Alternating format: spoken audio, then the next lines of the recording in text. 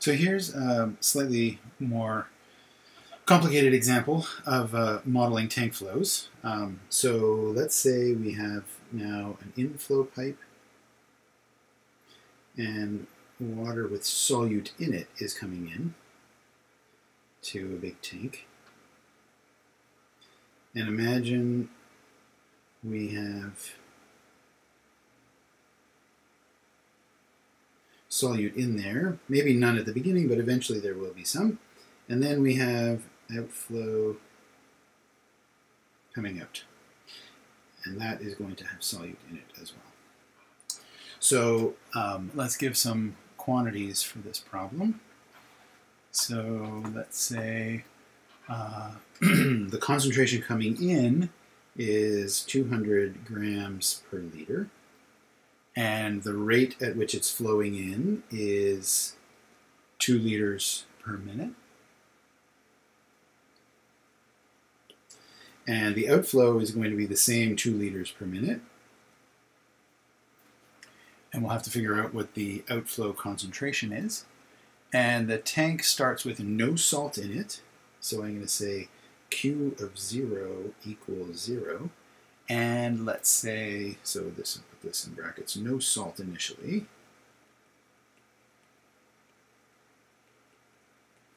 And the tank is well mixed and initially holds 10 liters of water. What is the amount, or the mass, I guess? What is the mass of salt at time t in the tank?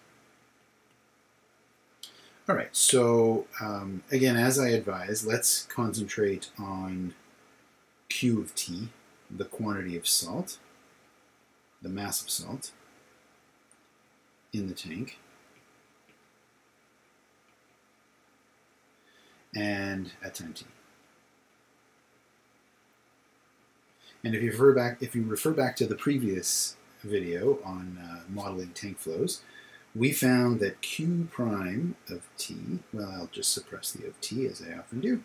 So Q prime of t is equal to F inflow, that's the total inflow rate of salt, minus F outflow.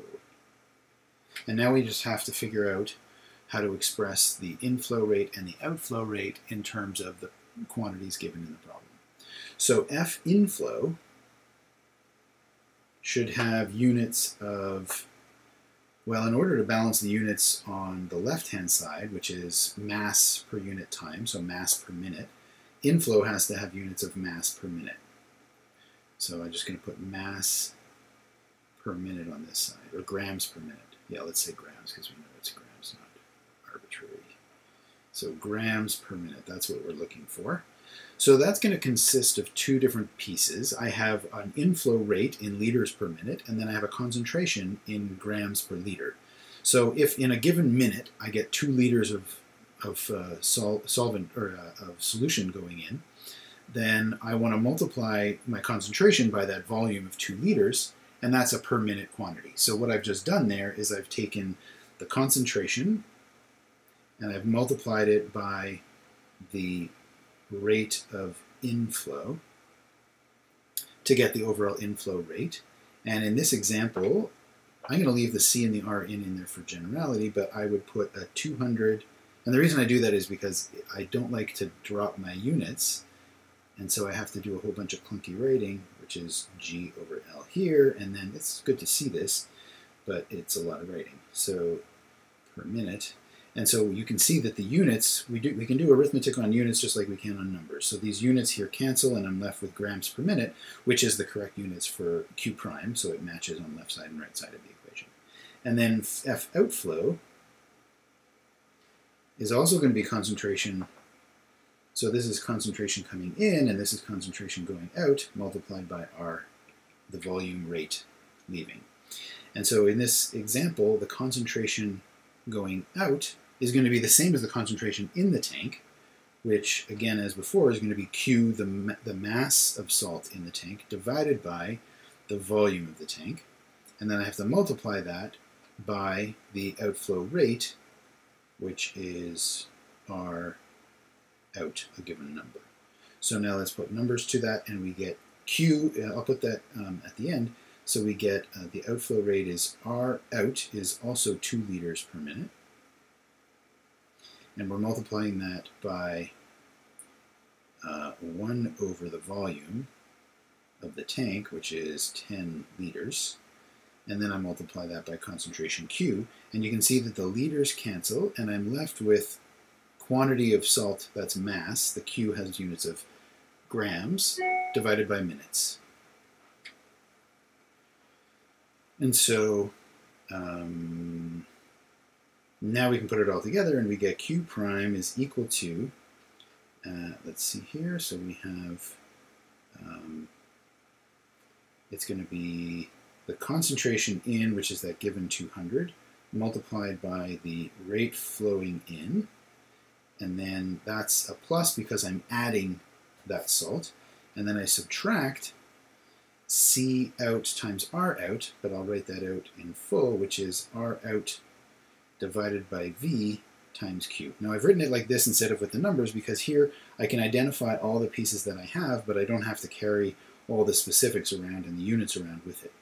So C in we have is 200 grams per liter, R in is 2 liters per minute, R out is 2 liters per minute, and the volume is 10 liters, and Q is this time-dependent quantity that we're tracking. So here we have an equation that looks a lot like the one that we got previously, except that it now has a term in front here.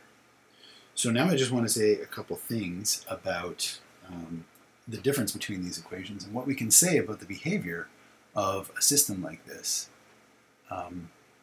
before we even try solving. So, so I'm going to just write this down as, let's say, I'm going to sort of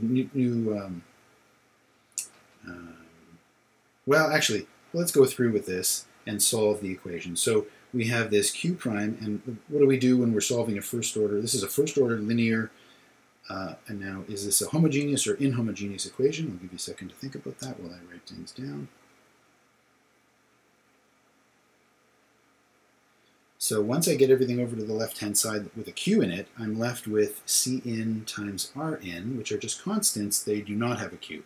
So this is a first-order linear differential equation with constant coefficients on the Q terms and an inhomogeneous term.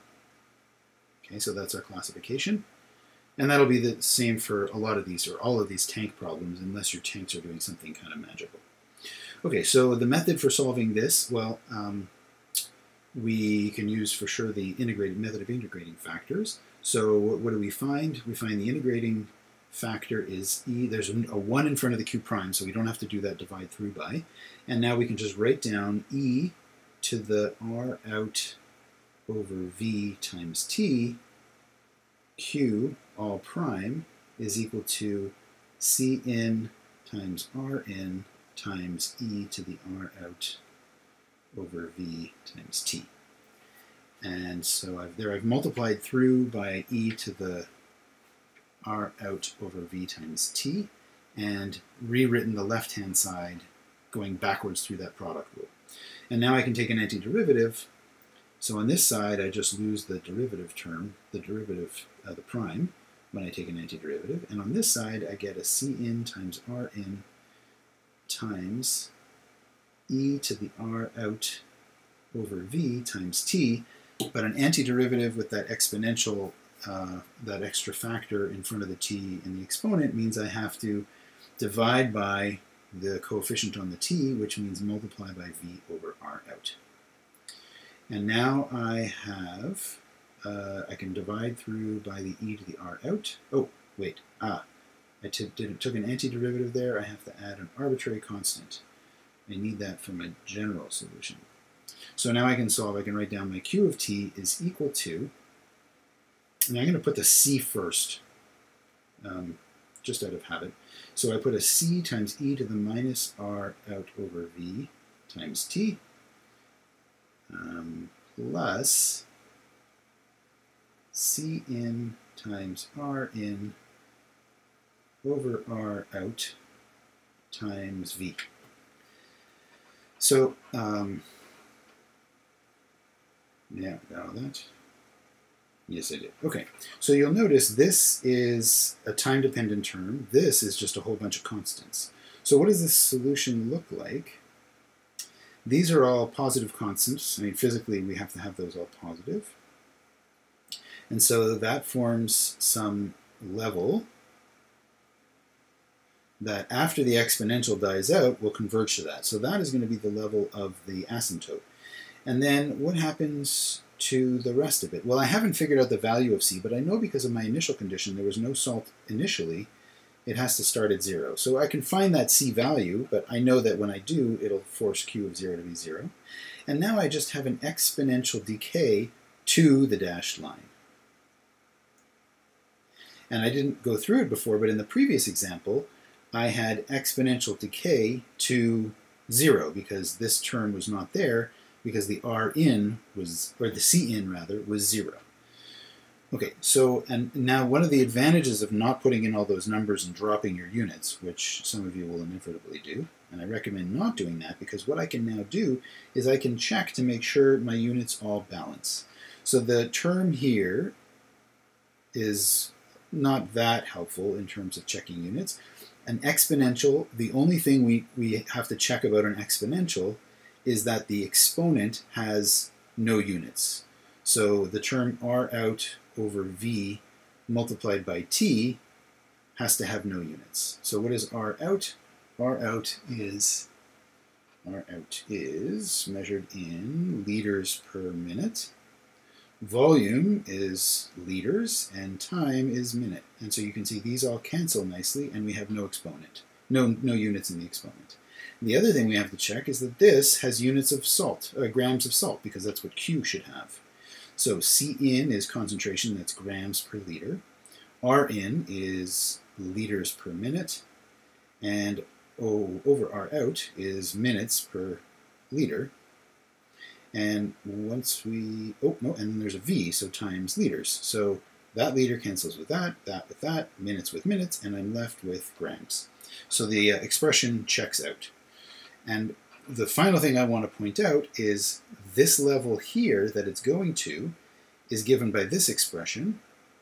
And if I happen to start right there, that means that my concentration in the tank, instead of being 0 initially, would have been this level C in times R in over R out times V, and I would just stay right where I was. Well, what is the derivative of that straight line? It should be 0. So if I say the derivative, when is the derivative equal to 0? That means that C in R in minus R out over V times Q has to be equal to 0. And if I solve this for Q, I find that when I'm at a steady state, a non-changing concentration, I have to have a concentration C in R in divided by V, whoops, no, let's see, R in, and then times V over R out, which is exactly this expression in the solution. So our solutions to these linear first order equations will be steady state plus some exponentially decaying transient. Okay, so that is the most complicated example I'm going to go through here. There are a couple more complicated examples I could talk about, but maybe I'll leave those for discussion in class.